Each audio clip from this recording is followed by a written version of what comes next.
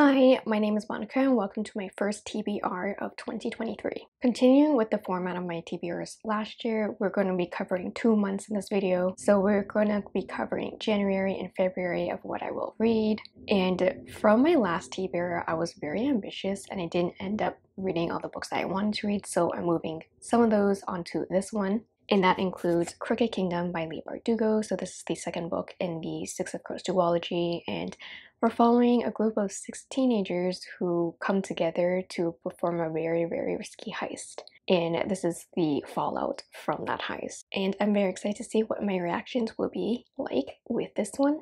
And another book that I'm carrying forward is Babel by RF Kuang. So this one is a dark academia book. It's described as a fantasy with historical fictional elements. There's power in translations in this world, and with many words getting lost in translations, there's magic to be had in there.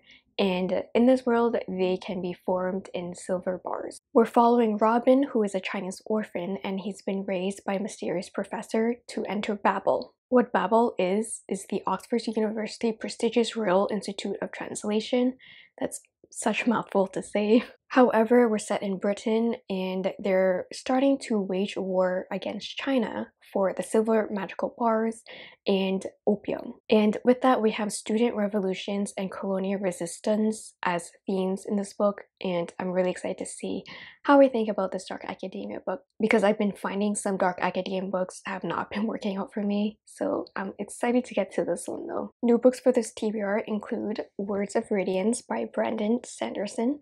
This is book 2 in the Stormlight Archive series. If you haven't heard about this series before, we're set in the land of Roshar, where the landscape is brutal with its weather, war, and politics. There is an ancient order known as the Knights Radiant that fell, but leaving behind mystical and powerful shard blades and shard plates. This gives a way for men to fight and wage their wars. Right after finishing The Way of Kings that I read in December, I just immediately had to pick up the sequel, and I'm not regretting it right now. It is my current read, and I'm very much enjoying the journeys of our characters and learning more about the world of Roshar. I think this one is focused on Shallan as a character. This is my second time reading this one, and I'm really excited to see more of Aelin, Kaladin, Dalinar, Navani, and everyone else that we met in book 1.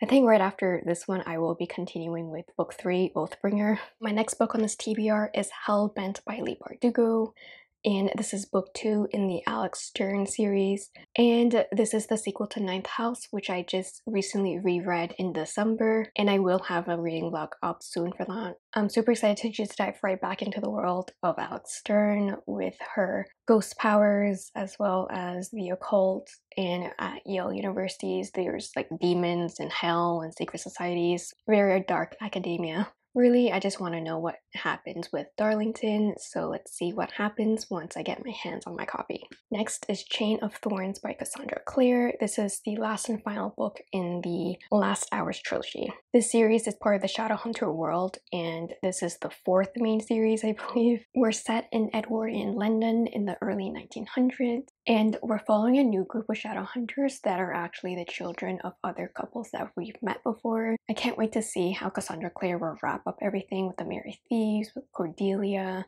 Lucy, and the rest of the crew, because I feel like her writing has improved immensely over the years, and I'm really excited to see how Cassandra can beat her other finales. Next up, we have Jade War by Fonda Lee. This is book 2 in the Greenbone saga. In this series, we are following the Call family who rules over the island of Kekon. However, the Call family, they're at odds with their rivals, and there's a brewing clan war. Also, with supernaturally gifted warriors powered by Jade, it adds a magical element to this urban fantasy world, and I'm so excited to see how book 2 goes from following Jade City.